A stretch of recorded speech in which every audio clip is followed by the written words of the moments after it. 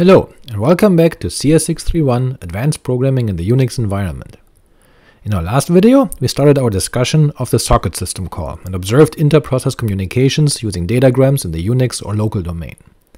This allowed unrelated processes on the same system to communicate with one another.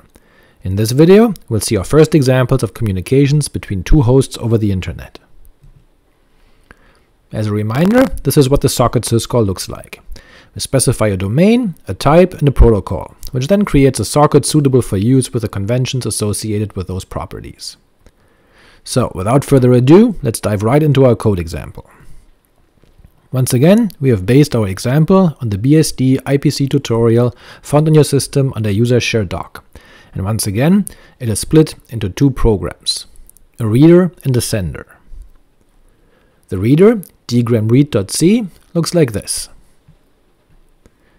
Here we call socket with a domain of pf_inet and type sock_dgram, meaning we will be using datagrams in the internet domain, UDP.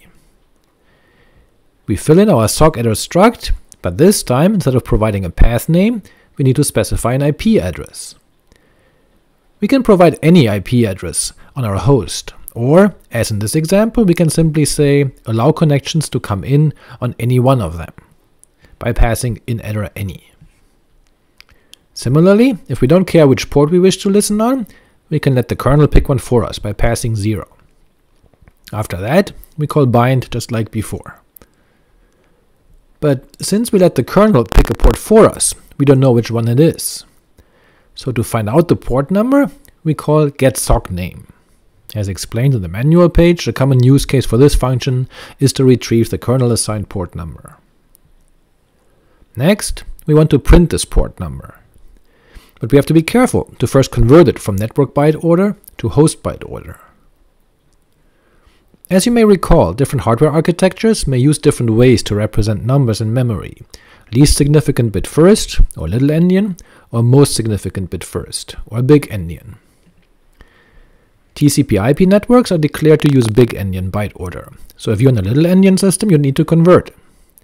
Since it's annoying to have to know whether you need to convert or not, we outsource this to the H2NS N2HS calls, which may simply be no-ops if you happen to be on a big endian system. Oh, and by the way, the term endianness does indeed derive from Jonathan Swift's Gulliver's Travels. Lilliputians, who peeled their eggs from the bigger end, were called big endians, those who peeled it from the smaller end, little endians. So, you learned something today. Alright, so anyway, after we print the port number, we then read from the socket, print out what was sent to us, and exit. Our UDP sender looks like this. We're asking the user to provide us with a port, which we dutifully check for validity, then mirror our socket call from the reader, and then try to turn the hostname provided by the user to an IP address. We then populate the struct sock_addr again, using H2NS to convert the port number, and then happily send our message on the way.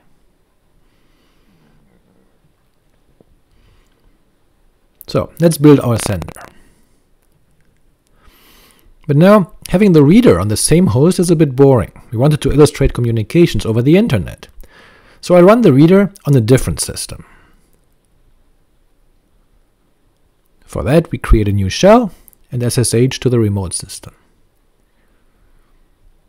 There, we build the same code that we just looked at on this system,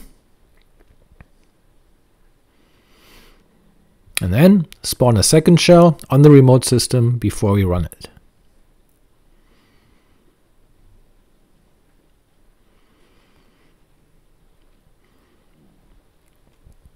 Okay, so now we are running our UDP reader.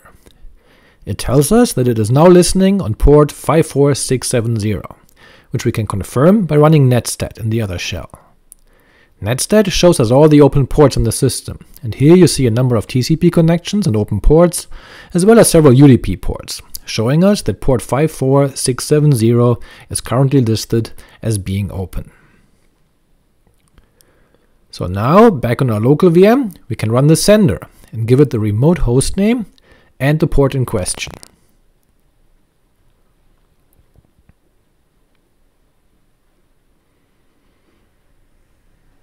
Et voila, our message was delivered across the internet from our local VM to the remote system. Okay, but what happens if we try to do this again?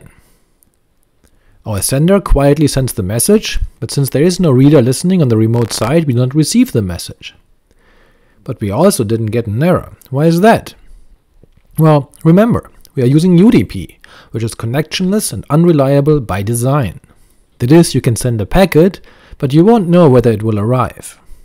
Or maybe our program didn't send the message at all? Let's observe our packets being sent. To do that, we open yet another shell, this on our VM. And now we're going to run tcpdump to capture and display all packets between this VM and the remote host.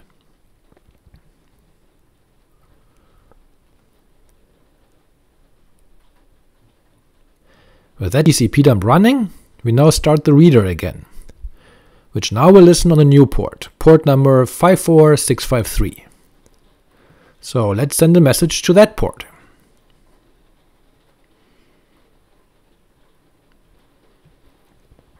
There we go. We see the message having been delivered in the upper right and the tcpdump packet capture in the bottom left.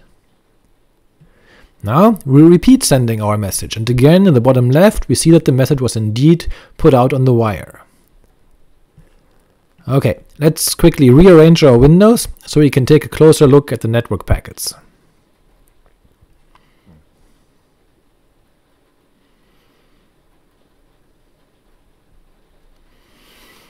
Okay, so now we have the packet capture on the right and our sender on the left.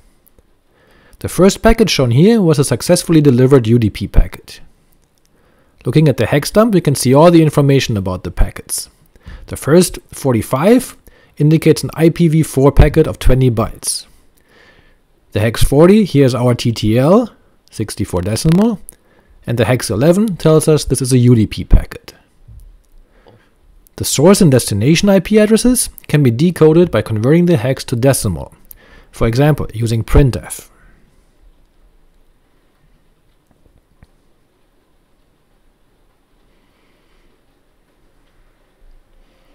First, we print the source address, using these 4 bytes over here.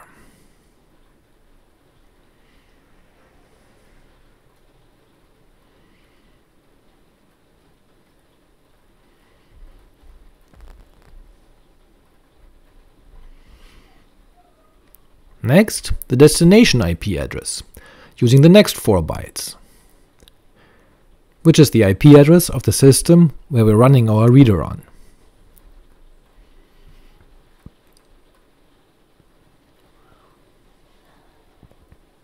Next, both ends of our connection have a port, so our source port here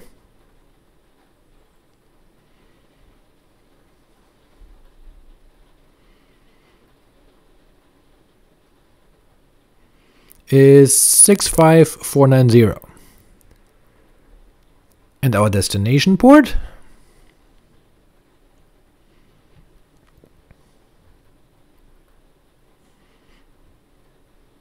54653, as we had specified. We can also decode the actual message, which is simply turning hex into ASCII.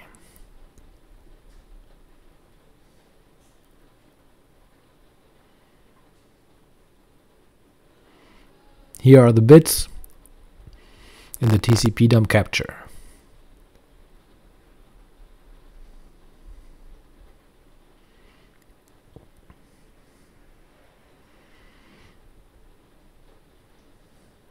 Or we could look it up in the ASCII manual page.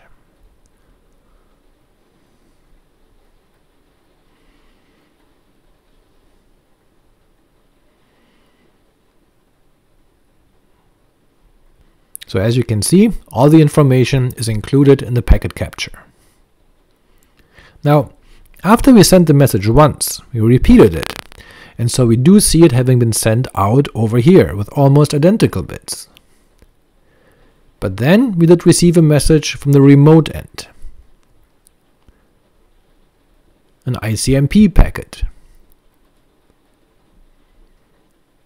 informing us that port 54653 on the remote system is unreachable, which is encoded here in the hex 0303 of the ICMP packet.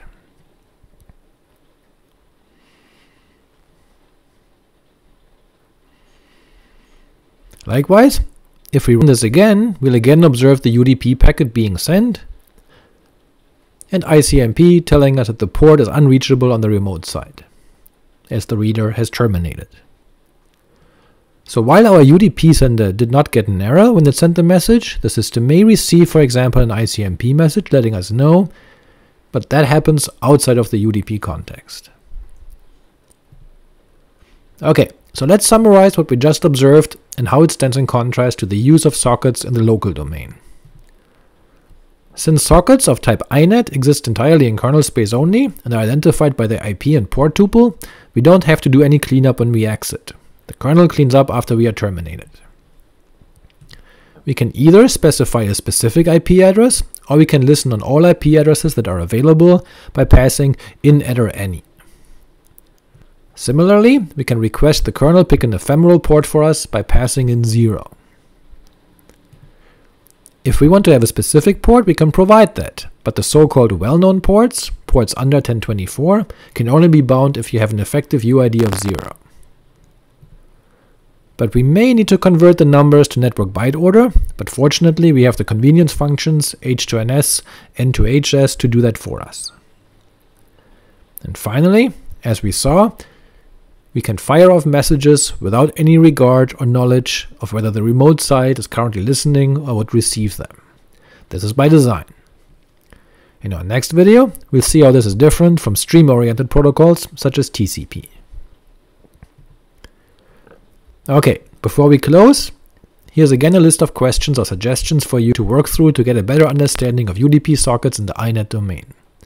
First, try to make the reader tool more user-friendly by allowing it to let the user specify the IP address and port number. Next, play around with N2HS, H2NS, and see what happens when you do not use these functions. Think about how you might want to handle a host having multiple IP addresses.